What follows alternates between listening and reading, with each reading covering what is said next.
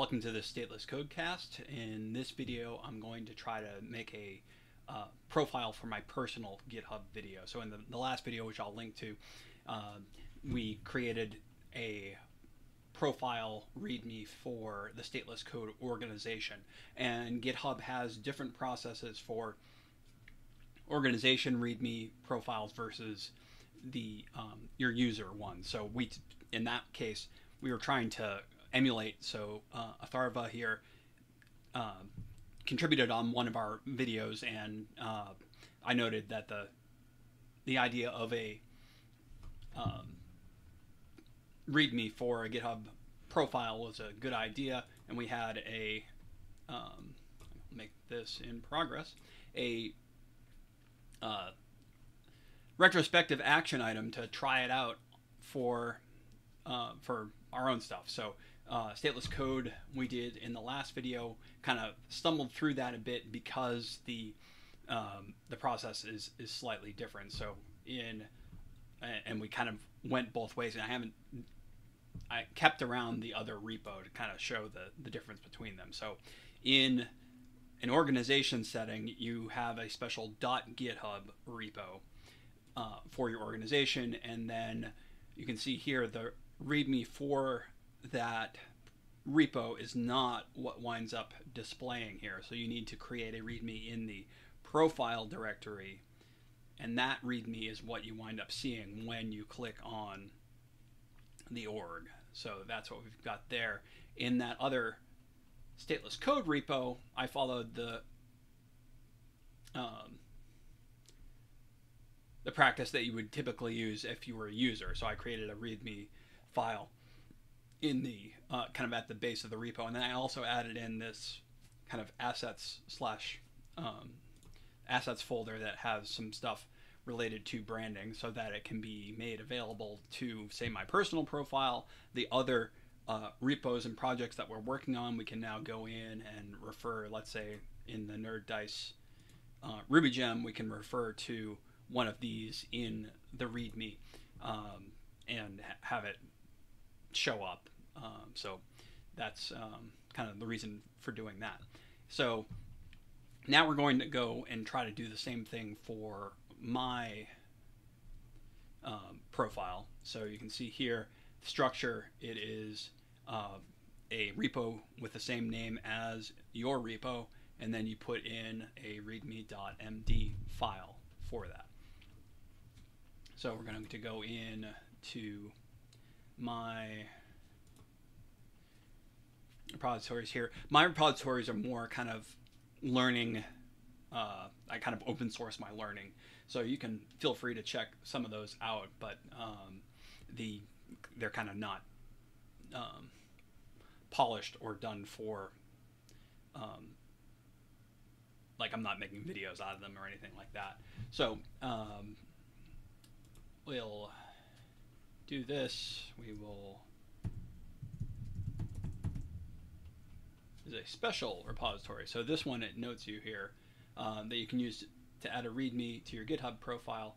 Make sure it's public, and initialize it with a README to get started. So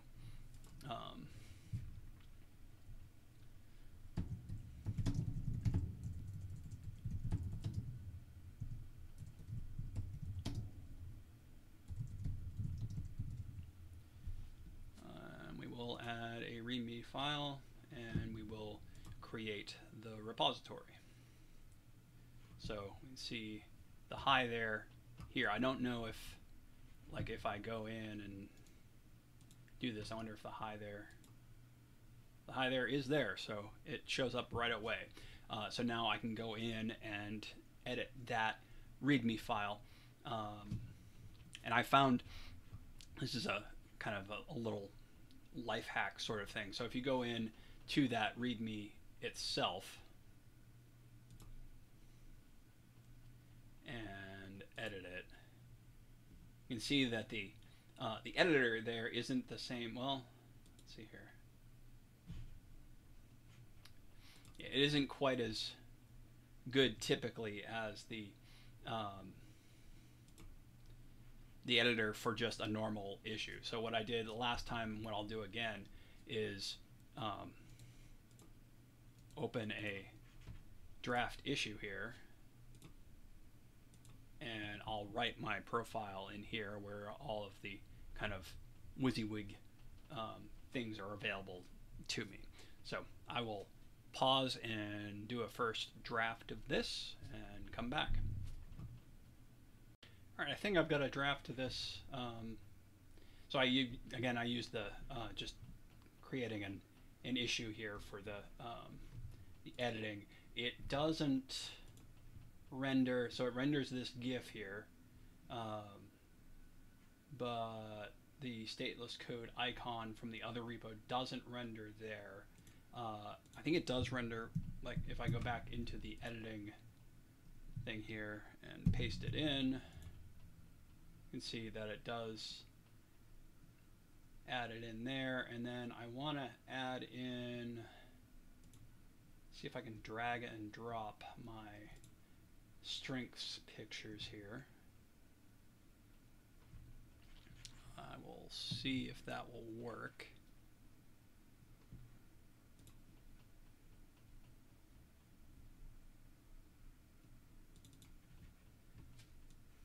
It would be cool if it did. So strengths 2023.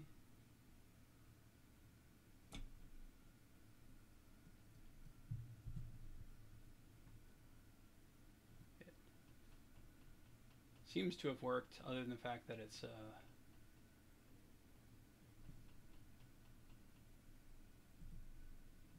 just all in the wrong spot here.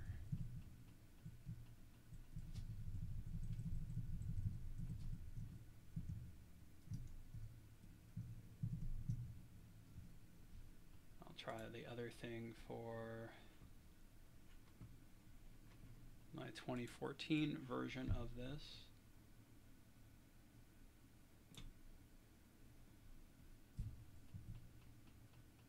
Looks promising.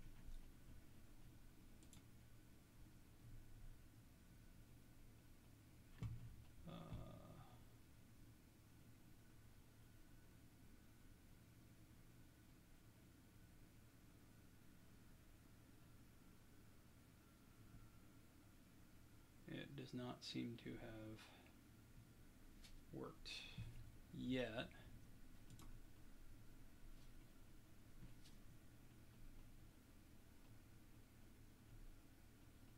But that might just be a delay in rendering. I'll at least save the references here in case I need them. Just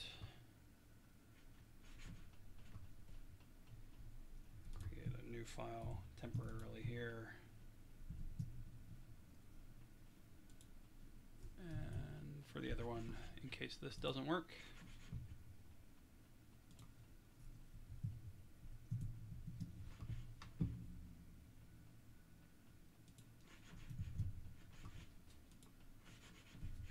So I've got those GitHub user content links available to me, hopefully in the event that this doesn't work when I try doing this. Otherwise, it seems to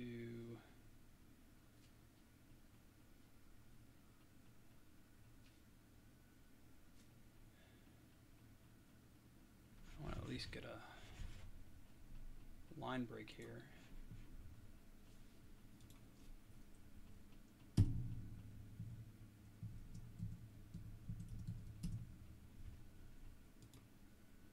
Oh, there we go. I just needed to do a line break. So that is looking pretty cool.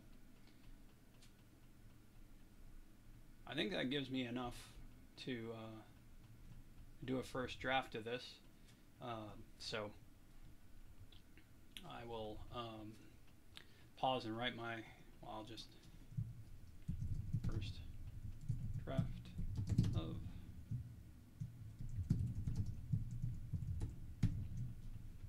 commit directly to the master branch.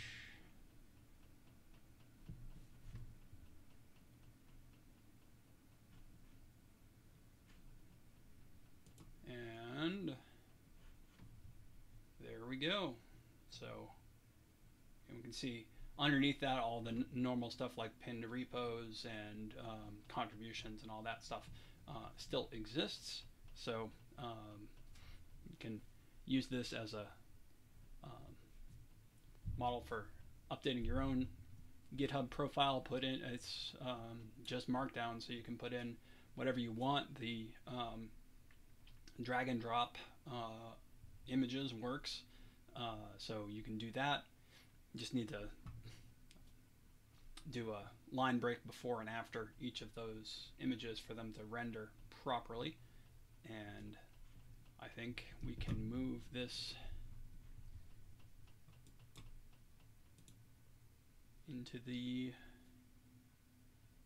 done column. I'll actually move it in my next retro, but that gets us where we need to be.